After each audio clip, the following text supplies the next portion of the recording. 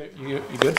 Oh, that was off Broadway there. Yeah. Like, Okay, I'll do it in front that was a dress rehearsal. Yeah. Now I think this- it's feature time. It's 5 o'clock. The quorum being present, the meeting is duly constituted, and first order of business is approval of the agenda. May I have a motion and a second? All in favour? Opposed? That carries unanimously. Public participation, seeing none, will proceed. Adoption of the minutes, there being none, we'll proceed. Business arising from the minutes, there being none, will proceed. Unfinished business. Seeing none, we'll proceed to new business. 7A. Amending bylaw notice enforcement bylaw number 495. Okay, First, second, and third. No, wait a minute. Okay, sorry, I thought you were. That was my intro. No, I'm all ready to. No more adoptions. The amending bylaw number, or notice enforcement bylaw number 495, we actually adopted 492 at the last meeting. And then we realized, when we went to do some investigation on some tickets, that a few of the bylaw numbers and section references were incorrect. Yep. And that can be quite serious because this is what the bylaw officer refers to when he's writing the ticket. So I took the time to go through and I edited all of them and just well made done. a few corrections, but they all tie in now. So we have to do first, second, and third reading again. Do we not have to rescind what we did on Tuesday? No, because it was adopted. So it just becomes a bylaw, and then this bylaw replaces it. So this is a new bylaw? Yes, this Okay. is a new bylaw. So this is an amending and then bylaw? we will adopt it at the June 16th meeting. So this Fantastic. is amending bylaw. It just needs first, second, and third So reading. all this changes the number and the Yes. bylaws, A the couple of cross references. references. Yes, just one or two were, well, actually 9 or 10 were changed. Okay. So I just have a question. When Sure. people are looking through the bylaw, or me, how do they know which one is the most up-to-date one? Because that will be the one that's posted. That's true. Once a bylaw is rescinded or just replaced, It's also adopted Then, on the front piece too. it does have the adopted, but How would I know if an old one that was adopted previously is no longer valid? Just because it has an adopted pretty date. much shouldn't be accessible. I'm thinking that's the case, It like won't- on yeah, the, it wouldn't be. So there's no old We would remove- bylaws? no, posted we would anywhere. remove it. If We If still there's have an one. original, Oh. if this is just an amendment to, say, an original bylaw, and that original bylaw Would is be still on the there. website, it actually, if you go into it, it'll say Schedule A, and it will be in red, rescinded to such and such amendment. Okay, so they, With the date. the previous bylaw is But in this no case, it's longer- completely In this replacing, case, it's so, gone, yeah. yeah. So when you go to look, I mean, in historical database, you'd be able to see all of them, but when you go into the website and you see our bylaws, it's only the active bylaws, Okay. to avoid that very thing, Now, confusion. why don't we repeal 415 and make this the new one? Essentially, all we're doing, we have another bylaw to amend an existing bylaw. Is it not better just to repeal the other one and make this the bylaw, so not call it an amending bylaw? Or this, you have to actually break this thing up. So the overall bylaw is the bylaw notice enforcement bylaw. This one is amending that bylaw. And it is number 495 to correct some cross-reference issues. Well, actually, the one it's amending is 492, so I think the 415 must be quoting just the 415 very is original bylaw. It's still 415 is active. deleted. And the Schedule A is deleted.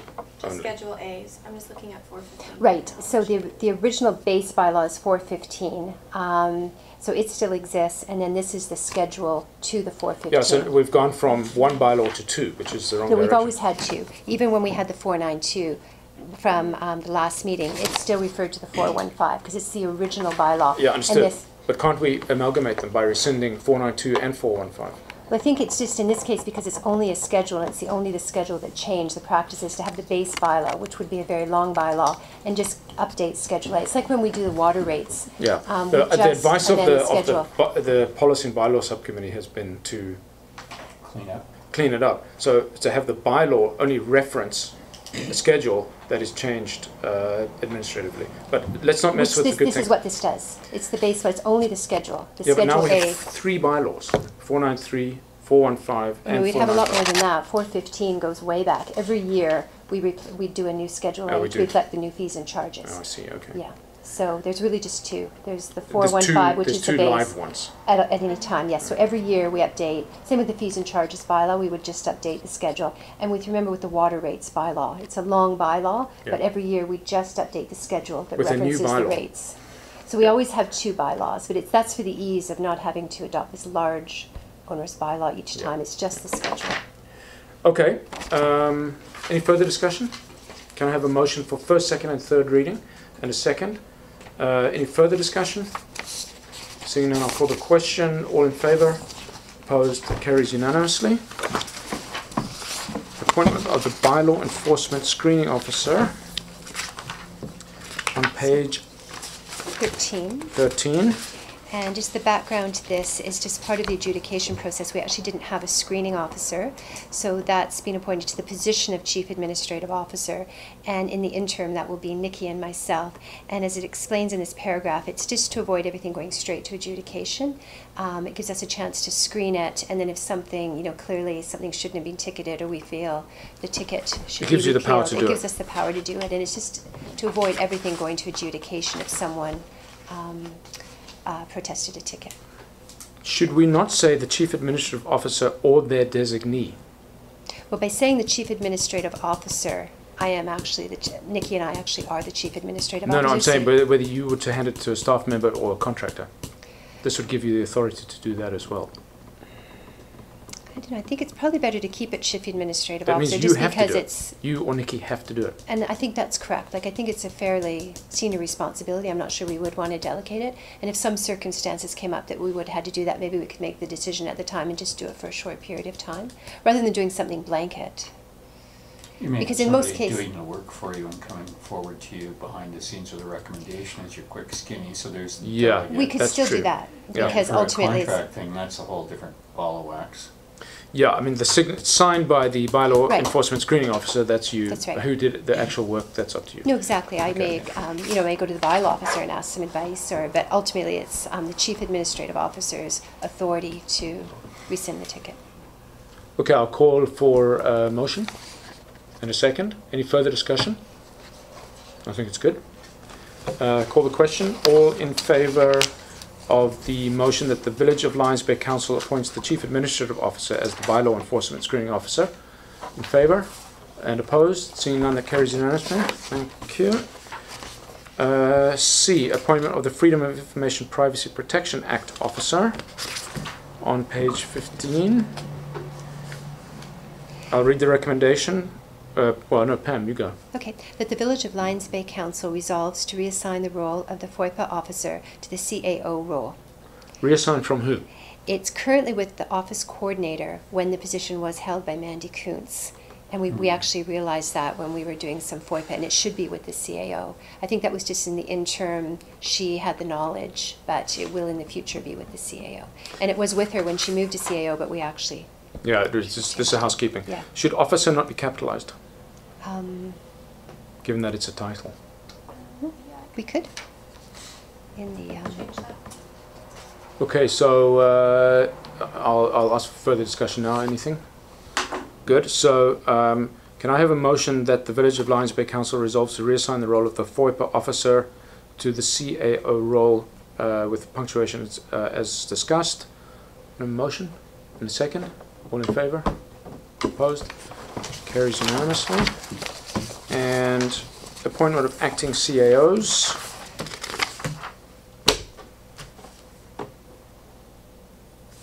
Again, this was housekeeping. The way it was previously worded, it could have been interpreted that it was just when the CAO was on vacation or away on sick time, whereas now, I mean, the CAO office is vacant, so that's why it was a wording change, but we felt it was important because of the authority that's being granted to me as the interim and the Public Works Manager, that it'd be very clear that we are Right, so indeed this in is that just role. this is just a resolution. It's not a bylaw, so that's fine. So we'll rescind this when we get the CAO, when we place the CAO in the role. Do we not need to say something like any previous appointment or enactment relating to the subject hereof is hereby rescinded, to get rid of that one that's now wrong, or not wrong but superseded? I don't think so, because I think this resolution would Well, just, just this would be the automatically resolution on rescinded. The other record one was by just the judge. strictly when she was on vacation, and this one is strictly during the CAO's absence of meeting. And actually, we'd probably want to keep the other one, because when we had the new CAO, we would still want myself and Nikki to be acting in their absence. But this was just to make it very clear that we are empowered during this vacancy. Do we want to restrict any powers, like committing the village to more than $50,000, or is the CAA role adequately defined? They're restricted by the tendering process for $2,000. That's true. So there are other protections in place that we don't need to limit this. I think within the existing role, I think if we didn't have concerns in the existing role, we shouldn't have existing, those controls Yeah. are already there in Yeah. terms of signing checks. And do we not want to say it's the chief financial officer or the public works manager? So that you don't have to act in concert. Oh, I think it should be and, because I think we need to work in You concert, do just wanna because we work in both have our concert. full-time jobs. I think it's too much for one. I think it should definitely be both of us in concert. Yeah, but this is almost a signatory thing. In other words, do both of you have to sign everything? No, it just needs a CAO signature, and we're both representing the CAO, so I believe it would be either or. So why not and or? Don't like and or because which is it? It's either and or. What if one of you is on holiday? Yeah. Just whichever one is applicable for the circumstance. On the other hand, we can't have two CAOs. So it may be that you have to act jointly. Mhm. I think we're just both covering off the responsibilities of the chief administrative officer in the absence of a CAO. But if one of them is on holidays, then we're stuck. What if somebody's on You're holiday, or stuck, on yeah. course, or stuck in traffic? What I'm saying, we're not saying we need both of us, we're just saying we're both in that But role. then it's And an there or. is, but there's one CAO role, so. Yeah, we're- so we're- either of you could be the CAO. Exactly, because, you But know, then for I'd say the word is vacation. or, so that it because right now, yeah, I mean, it's a nicety. I don't know. How would this get interpreted if somebody started getting shirty? I don't know. They'd say, well, it wasn't signed by both. And the bylaw says, I mean, the resolution says and. To me, it is and though. We're both authorized to act as the approving officer and the corporate officer. What do we think? To me, if it was and or, my concern would be one person would have to do it in its entirety and then not, and then the And other then person not, would, yeah, and we're yeah. clearly doing it jointly. Okay. Everybody happy with that? It's semantics, but as we know, you don't need to get the semantics right until you do, and often it's too late for that. Okay, so we're happy with the semantics there? Okay, so can I have a motion and a second? Further discussion? Call the question? All in favour? Opposed? Carried. And update on interim CAO. Is that mine? Yes. I have had discussions with Isabel, can't remember her name, last name, can you, Pam? No, actually, I can't. She was the CAO of Bone for 7 years. I have sent you the initial take on that. We've subsequently talked, and she indicated that she's available now and that her rate is somewhat negotiable. Her requirements are only a daily rate, mileage, and accommodation. And the accommodation, she'd be happy with a suite or even a room in the village. She very much sees herself as a hired temporary gun. I have sent to Don Lidstone, no I haven't because you haven't seen it yet, it's in draft, a list of names that he agreed to screen from the LGMA database to say whether we should not even consider contacting some of them. The goal is to have somebody in play as soon as possible. As soon as possible. Just FYI, even though this is jumping the gun on the search committee, we've had some pretty impressive and pretty spot-on submittals to the extent that I've talked to two of them, just saying, you know, keep your powder As we dry discussed, yes. and don't do anything without telling us about To it first. express our interest. Yeah, Let just them know to we're express the interested. interest.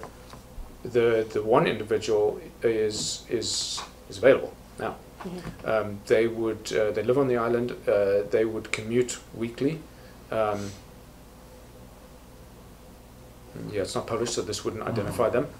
Their parents live in West Van. They would stay with their parent. Parents must be getting on because he's in his late 50s. So the point being Promising. that we could, in theory, have it has to go through the screening process. We are going to do all the things we said we were going to do: background check, CV verification, blah blah blah. So the posting finishes on the 15th? 15th, yeah. Well, the deadline is the 15th. Presume we've dribbled down to the finals now. Well, we got a reasonable one today as well, actually. One We who did. has been CAO of many small communities in Alberta and good. BC. Okay, we'll Yeah. keep the drift net out then. So the 15th. Got a master's degree in public policy. Yeah, we reported the 15th, so we need to stick to that. But I Yeah. had discussed with Mayor Burr, with some of the good candidates, calling and letting them know we're interested. Yeah, you just pre-screen. because I believe we are in competition with some other job postings Yeah. out there in the Lower Mainland, and then Um, start the interviews after the 15th. So Mayor Burr, then morning of the 16th, what would your timeline look like then? Okay, so what's- let's say possible top five? 3, 4, 5, yes. So the search committee is meeting tomorrow. We're going to work out timeline and protocol. We will shortlist based on a roundtable of the, let's say, dozen submittals in round numbers. I would say half of those are obvious no-goes. The other half will need some discussion. We'll shortlist. I imagine we'll have 4 on the shortlist based on my best guess right now. The committee will then divvy up the preliminary chat, telephone chat. We'll come up with a list of sort of screening questions. I can't remember what the protocol is. Yeah, shortlist candidates have to have a reference check. They have to provide 3 references.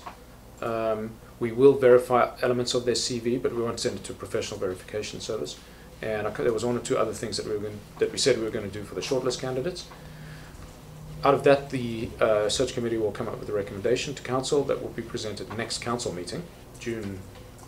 What is It's it? Tuesday, June 16th. 16th. No, The following one? following one. Thank you.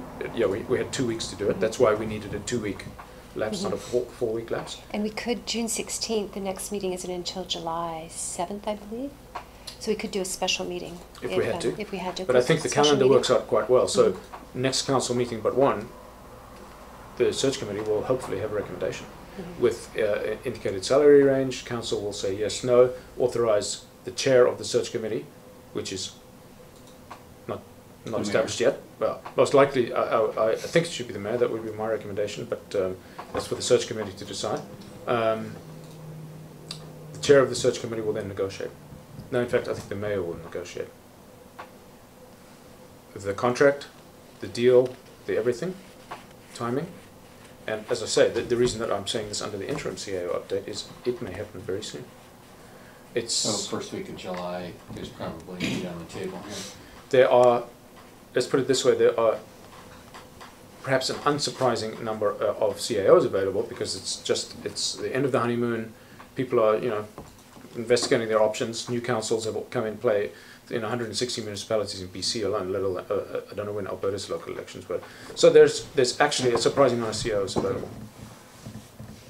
So at what point, I apologize, I won't be at the meeting tomorrow because I'm on a course. The interview process, is the entire committee part of the interview, or there's that initial telephone screening, but the actual sit-down interviews? Yeah, I don't know. I don't think we'll discuss that tomorrow. Okay. I would, off the top of my head, I've seen this work successfully is that 2 separate people interview them by phone.